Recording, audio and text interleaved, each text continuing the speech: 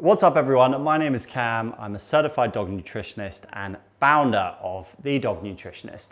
We are in the kitchen today and we're going to make a super healthy meal for small dog breeds. But I'm also going to talk to you a little bit about small dog breed nutrition, things that you can do to support your small dog, and some misconceptions around feeding smaller dogs.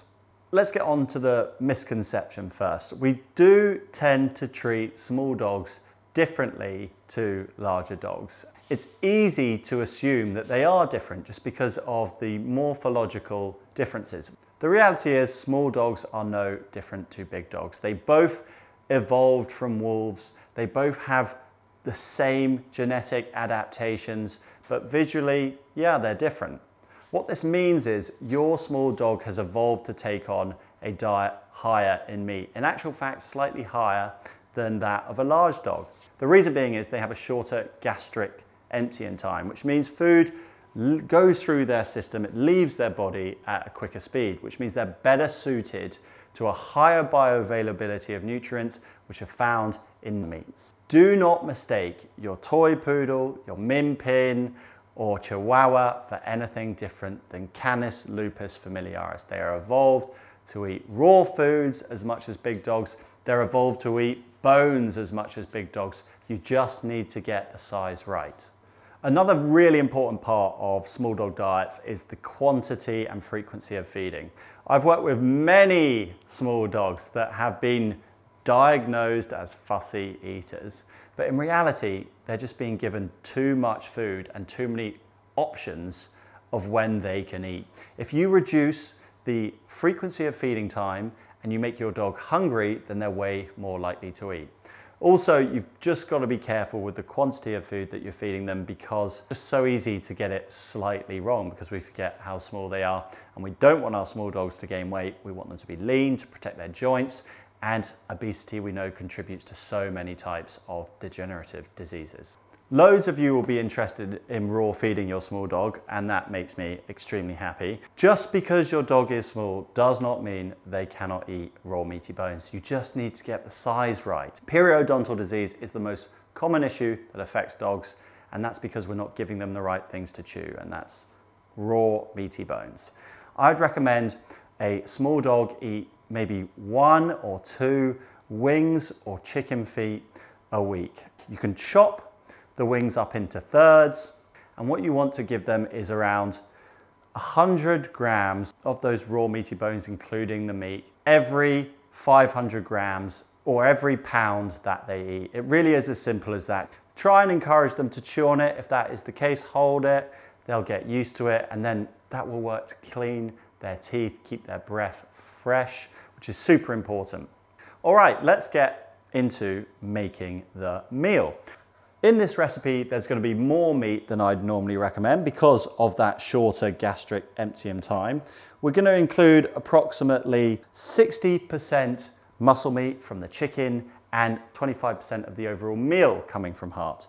If you have liver, only 10% can come from the liver because it's too nutrient dense. Chop it all into really small chunks. This lean chicken, so we are also going to have a small allowance for oil to make sure we reach the right quantity of fats.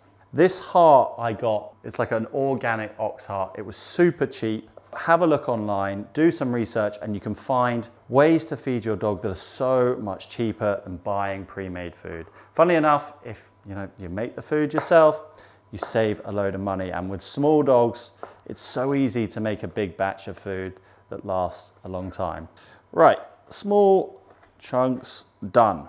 We're gonna now put it all onto a baking tray, spread it out evenly, put this in the oven, 180 degrees Celsius, 15 minutes. Whilst we've got the meat in the oven, we're gonna do the non-meats, and I am going to do a little bit of courgette. Really simple, 10% of the total meal.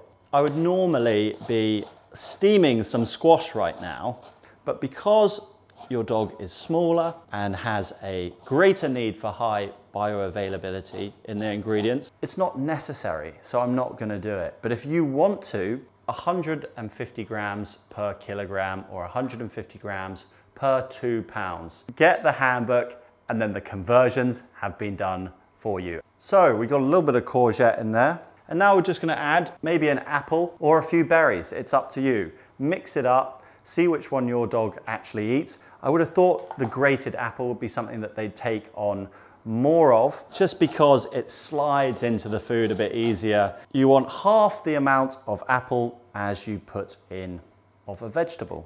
Mix it all up. We could add a few seeds if you wanted to, sunflower seeds, pumpkin seeds. You do need to crush them up quite finely so your dog's able to absorb what's inside them. I would recommend around a teaspoon per 500 grams or a teaspoon per pound for small dogs. If you can't be bothered to do that, then I would use my multivitamin supplement. Just put a couple teaspoons in there. It's already contains the crushed seeds. It also has some nice herbs and some other functional foods that can support your dog's overall health and keep them barking at those bigger dogs. The meat is done. Now all we have to do is mix the two together. So simple. Get all the juices that are on the foil into the mixing bowl, like so. Give it a little shake. Now it's just a case of mixing this all up, portioning it out into some plastic Tupperware boxes. Make sure the food is cooled before you put it into the plastic because we don't want microplastics sinking in to the meal. And that's it. You can store this in the fridge for approximately 5 days. And then once you've frozen it, if you're going to put some in the freezer, it will also last for 5 days once defrosted. And this is looking delicious. Simple. We're done.